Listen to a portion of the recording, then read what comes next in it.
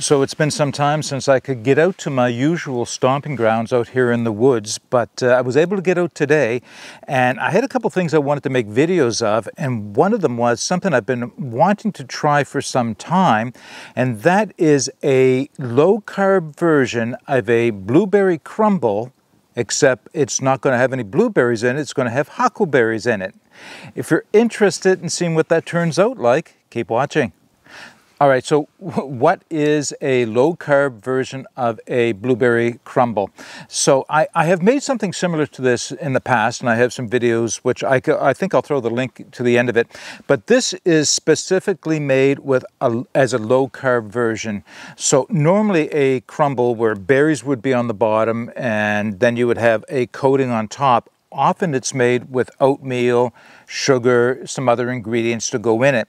Well, on a low-carb ketogenic diet, neither oatmeal nor sugar are permitted. Now, there are sweeteners which are calorie-free, which I'll be sharing with you what I'm using, but I needed something to replace the oatmeal. So I've come up with some ingredients that will work, that are keto-friendly, in other words, they're low-carb, and actually taste really good.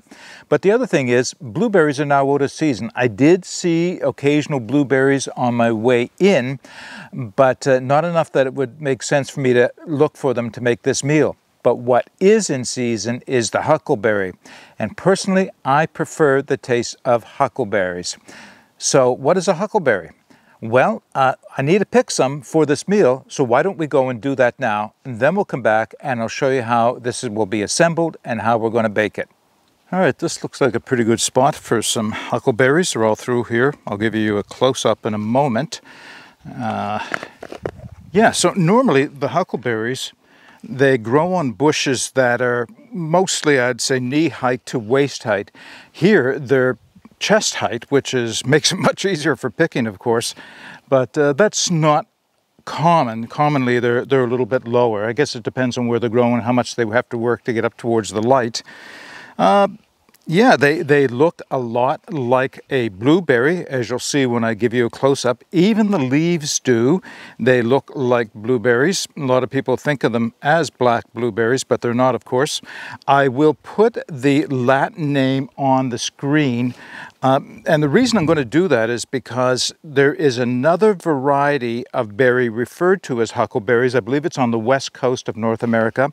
It's a different berry. It is also edible, but it's not the same as this one. So just for clarity, if you're going to do a little research on picking huckleberries, they're easy to identify, they're safe to consume, but it's always good to double check what is available in your area. So let me just pick a couple here. Now this makes picking so easy, because they're right here. I don't have to reach down, bend over to get them. They're a little bit more spaced out than you would find blueberries lower down on the ground, but they're plentiful. This year seems to be an especially good year for them. And it doesn't take long to get enough for what I'm going to be making for dessert. So they're all over here now. Let me just put this away for a second so I can give you some close-ups. All right, why don't I pull one off of the branch here.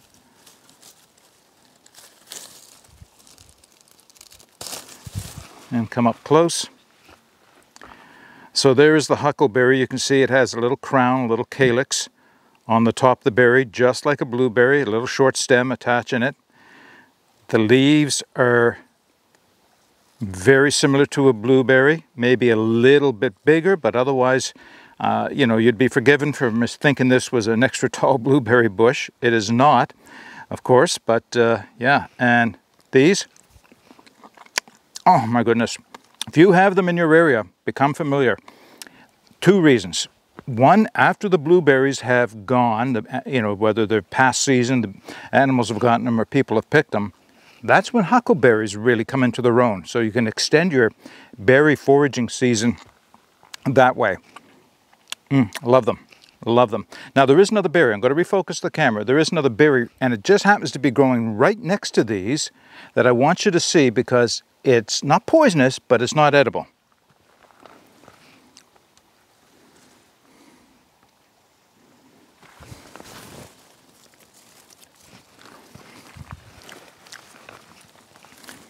Okay, so this berry, and it's literally mixed in with the huckleberries, is known as the mountain holly. And the mountain holly has this nice, I don't know, a dusty red color to it as it ripens. And the reason I want to show you that is because if you're not familiar with what you're harvesting, then you could easily mistake these for the huckleberries at an early stage. See, huckleberries will go through a green, yellow, red, purple before it's finally turning black. The mountain holly's not going to. It's going to stay the same. That's its ripe color right there. And I've tried them just to see. If you try it, you'll spit it out. It's not going to harm you, but it is so much pucker power to it that it is not something that's edible. It's not palatable at the very least. I don't know it to be poisonous, but you're certainly not going to want to eat it regardless. So I just wanted to point that out only because they're growing right in amongst the huckleberries. Normally, this type of thing grows on a small tree, a large bush, quite a few feet higher than this one is. All right, let's get these berries back to the campsite and we'll turn them into a delicious dessert. Great, so now I have just over about a half a cup or so of my huckleberries.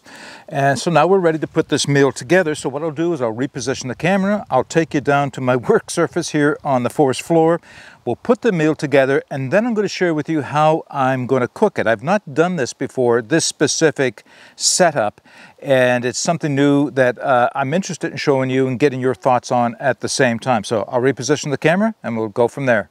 All right, as I prepare this dessert here on the forest floor, just off to my left out of sight is my Bushcraft Essentials Bush Box XL, heating up with some charcoal because it's still under a fire ban, believe it or not. Big rain coming this week. Hopefully that'll be enough to wet the forest down so that I can get back out and work with the number of stoves that I have.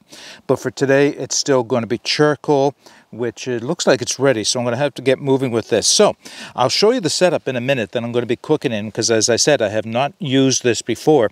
But I'm actually going to assemble it inside of this pan. This is the pan that came with my 12 centimeter zebra. And I'm actually going to be using a 14 centimeter zebra. Brand new to me. It has not even been over an open flame yet, as you'll see. But this will fit inside, as I'll explain. But so that's where the meal is going to go. So to start with, I'm going to put in my huckleberries, all but a cup. I'm going to just keep maybe a half a tablespoon out at the end, because I want to just throw them on top as a bit of a dressing on top.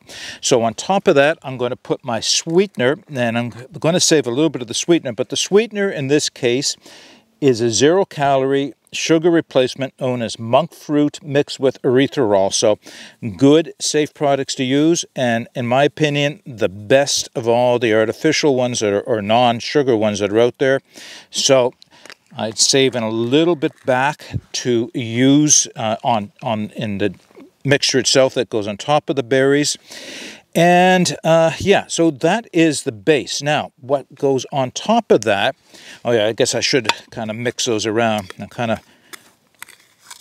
get things done quickly here so I don't waste the heat that's developing in my stove, but you can't skip the steps and expect it to work. I'm losing berries. All right, so the sugar is kind of mixed around. Now the sugar, not only does it sweeten, but actually draws moisture out of the berries so that they'll be nice and juicy when we go to eat them. So I'll put those aside for a second. I have a small bowl here, and the primary ingredient for the crumble, and this is what replaces oatmeal normally, is pecans. Now I have some broken up pecans here, pecans, not sure, it depends I guess where you live. And they have to be kind of munched down. If I was doing this at home, I'd be using a food processor for what I'm about to do. But since I'm not at home, I have to improvise and do a little bushcraft. So I just grabbed a short stick, made like a petzel for a mortar and pestle, and I'm going to crunch the pecans down a little bit more, not into a full meal, but just smaller than they are now. And I'll save you watching me do this, the whole thing, but just I'll kind of show you where you can start to see where it's working already. See if I can bring that up. So you can see it's getting powdered a little bit here, and that's just from crunching them in with the stick. So I'll continue doing that. It'll take me a minute, so I'll just cut away, come back when that is ready for the next step. All right, I think I've got most of the nuts ground down now. Just a little bit coarser than a meal, much coarser than, say, a flour would be. Kind of what you would get if you did this in a food processor. Let me show you. So that's what the nuts look like now. So I haven't mentioned any amounts of ingredients because it's going to be relative to the size of the meal. So what I will do in the video description is I'll give you exactly what I use for the amount that I'm making, but I'll give you the full recipe that was originally made with the blueberries, so you can have both and then decide how much you need to make. So what comes next? So into that I'm going to throw some almond flour and some ground flaxseed meal. Just a small amount, it's about a tablespoon of each. I'm also, let me mix that through, I guess.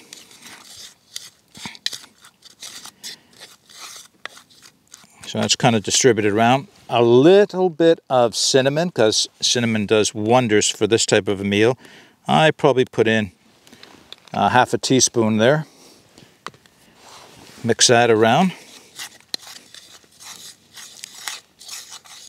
Okay, I have 2 little containers with lemon juice, and yeah, that's my lemon juice. Throw my lemon juice in, and vanilla extract.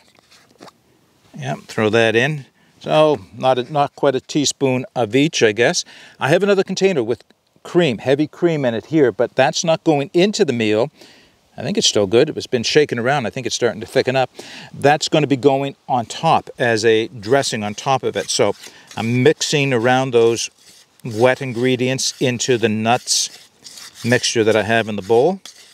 All right, folks, a quick apology. I looked up and suddenly the camera was off and I had run out of battery. I've actually never run out of battery with this camera before, but I did today. So I had to do a quick change of the battery and then figure out where I was before the battery ran out on me. So I was at the last ingredient. And I was about to say that my last ingredient is butter. Where I don't have butter with me today, I have ghee. Ghee is clarified butter. And I find it travels well in the woods, does not require refrigeration, and tastes pretty darn good too. So I need to clean that spoon off just a little bit. Get some ghee. I'm throwing in about a tablespoon of ghee, maybe a tiny bit more. And that is going to get mixed in. I think I mentioned if I was at home, what I would be doing here is throwing all these ingredients into a food processor and just combining them all at the same time. But of course I don't have, well, this is my food processor, a bowl and a spoon. All right, so that is all mixed through. I think as good as it's going to get. Looks pretty good. I'll bring my berries, my huckleberries, back into frame and kind of dish it out on top. Try to spread it around a little bit. It will spread a little bit on its own, but not too much. So I'm trying to, as much as possible, get this spread out. Oh, it's looking pretty good.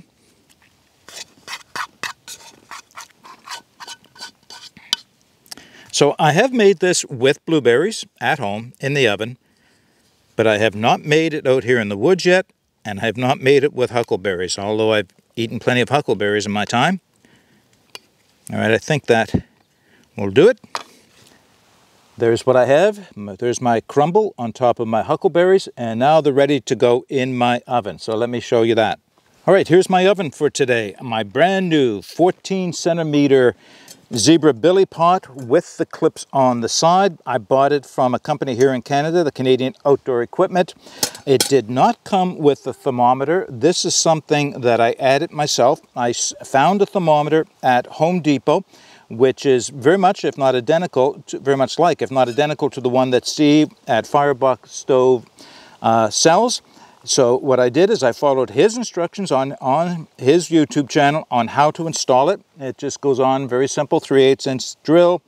Bit of work to get that through the cover, but once I did, I was able to throw this on top. Yeah, so that's what I'm going to use today to try. Now, I'm also going to do something else that's a little different for me. I'm going to be placing some stones inside. So I have a small bag. Is that my bag of stones? Nope.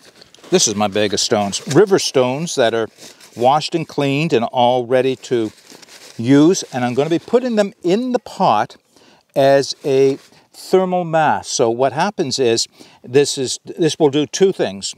One is it will hold heat in the oven so that each time I open the oven door, I don't lose all my heat and have to start from scratch again. It'll also distribute the heat a little bit and absorb the heat, obviously, so I don't get warping of the pot. Now, using the other pots, I don't get much in the way of warping, but this is one way of making sure that you don't. I don't think I need all the stones that I have, but I'll throw in a handful. So don't use river stones fresh out of the river. You probably already know this.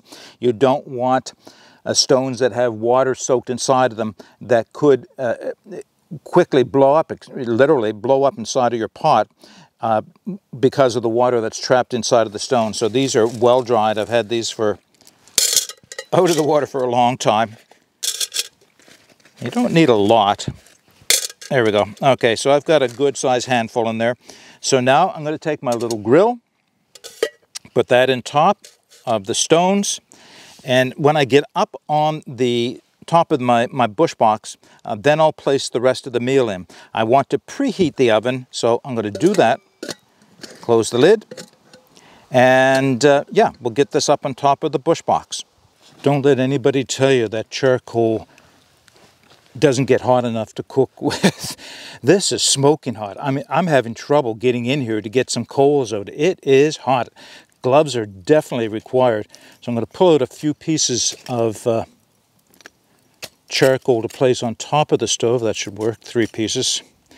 And now I have to get some bars on top. One thing I've noticed about using the bush box, it's different than using the firebox. The bush box, all 4 sides are pretty much the same height, so it doesn't work. Setting the belly can on top doesn't work quite as well as it does on the firebox. So I have these pot stands, which are, that is hot, kind of custom made. Here we go. So they have a little taller offset to them than the ones that come with the stove. So that'll work. Now, something I'm noticing, and tell me if you've experienced this, if you have this same setup. Let me get that up on top here.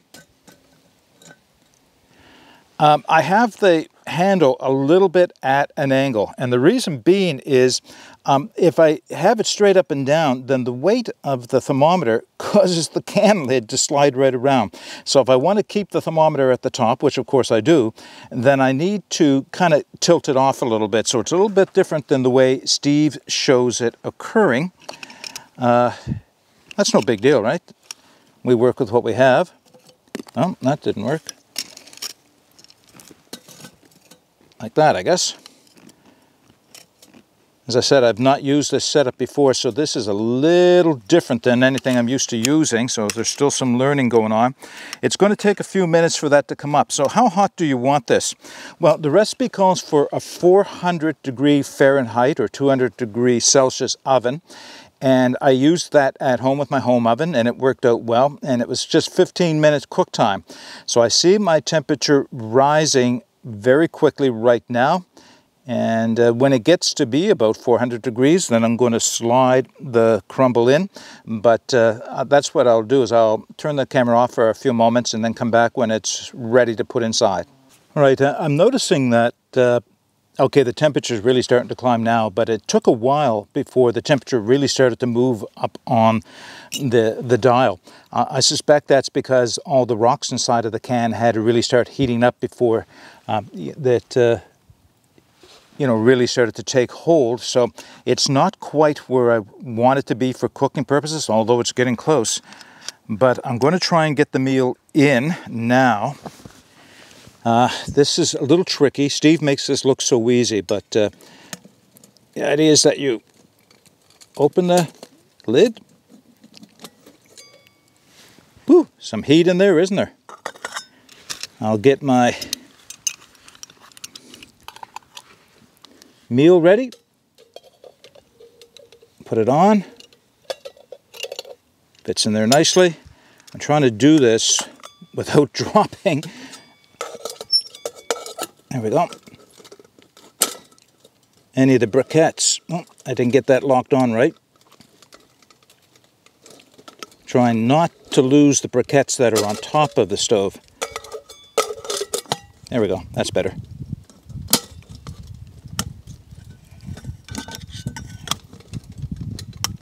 I mentioned you need to have that near the top so it doesn't slide down. All right, so 15 minutes, I'll bring it back, see what it looks like. All right, so I don't mind telling you that this was a bit of a learning curve for me. Things that I'll do differently last time. So about 3/4 of the way through the time that I let it cook, I noticed that I was running out of heat from below. And at the same time, the coals I put on top had gone out. So I transferred them into the bottom and gave it an extra 5 minutes cooking time, and the heat has risen dramatically. I never did get to the magic 400, although I'm just about there right now. But it's been in 20 minutes at least, so I don't think I'll let it go any longer. Let's see if I can get this out without making a mess.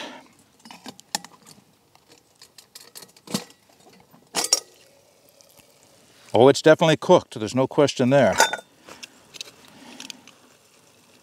Yeah. Just bubbling away. Hopefully that's showing up on camera. Look at that. Okay, this is hot.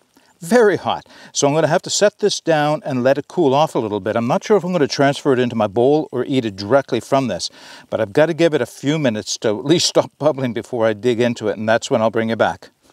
All right, just like all the best laid plans, things happen when you're out in the woods. I was sitting in my hammock chair and I was just about to hit record, and the hammock chair let way. One of my knots wasn't as good as it should be, so I hit the ground. The good news was that I did not spill either my coffee or my dessert. The bad news is I got a few pine needles and the like inside, so you know, I can take that. I don't think there's anything that shouldn't be in there. No, looks pretty good. All right, so I'm going to show you what the dessert looks like, and then I'll put the final finishing touches on it. Bring the camera down. So I did transfer it into my bowl. As you can see, it was a little bit too hot to hold that little stainless steel pan. As a result, some of the crumble is mixed in instead of sitting on top. What I found was that when I did this at home, more of the crumble stayed on top. So despite the fact that it was only reached 350 degrees according to the thermometer, I think it actually got much higher because more of the bubbling took place and consumed the crumble, the topping down into it. So won't taste any different, just looks a little bit different than you might do it if you're doing it at home. I'll put that up a tiny bit higher. So what are the finishing touches? All right, so I have a few, half a dozen or so of the huckleberries, and I have my cream, my heavy cream. So this adds to the keto nature of the meal. And the cream is quite thick now. That's from being shaken up in my pack. It's not gone bad. I checked that.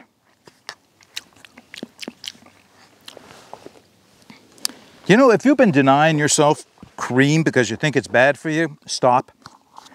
Enjoy it, because heavy cream is one of those few treats that you can have, especially if you're on a keto diet. It's really a healthy thing to have. All right, so here's what we have now. We have some cream and a few more berries on top of the crumble. Let's give this a taste, except for that pine needle. I get it? Yeah.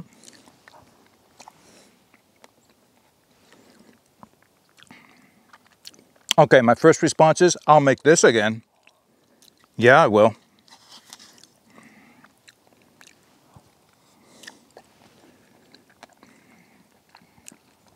And again, you know, when you eat raw blueberries and raw huckleberries, There's a difference. They're both sweet. I think huckleberries are sweeter, a little bit tastier, but there's definitely a difference. But when they're cooked, I don't think I could tell the difference. If somebody told me this was a blueberry crumble as opposed to a huckleberry crumble, I don't think I'd be able to tell the difference at all.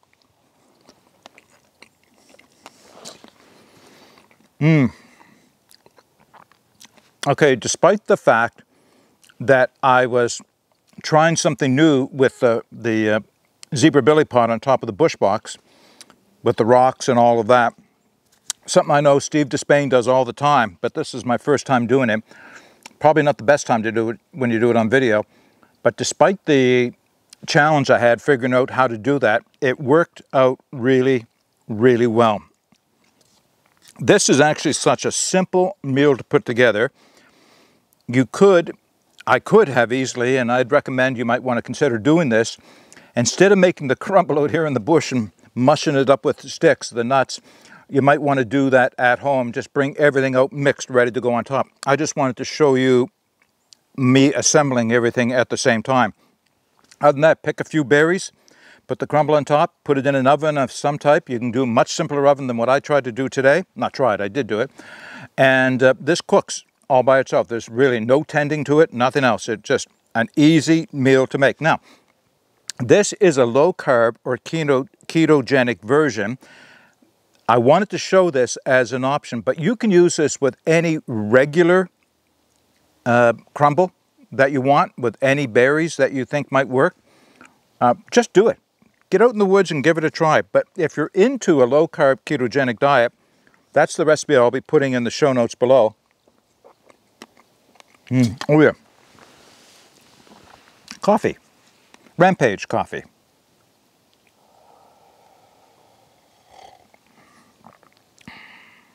Wow. Oh, I gotta show you this. So I was out at my thrift store, Value Village, recently, and look what I found. It is the GSI French press, and it came with the mug and everything setting inside. I think I paid $2 for it. Sometimes you just get lucky. And I was looking for a smaller French press. I think that's 750 mils total, so 3 cups. And yeah, I thought I'd bring it out and give it a try today. You just have to grind your coffee a little coarser so you don't get it full of silt as it pushes through the filter. Packs down nice. And this made a nice cup of coffee. Still got some pine needles. All right, so this is how you enjoy a late summer afternoon, with a wonderful dessert and a perfect cup of coffee, and the sun just moving down towards the west. Doesn't get any better, I don't think. Okay, folks, if you have any comments on the recipe that I used today, if you have a different recipe in the low-carb ketogenic version, I'd be interested in knowing what that is.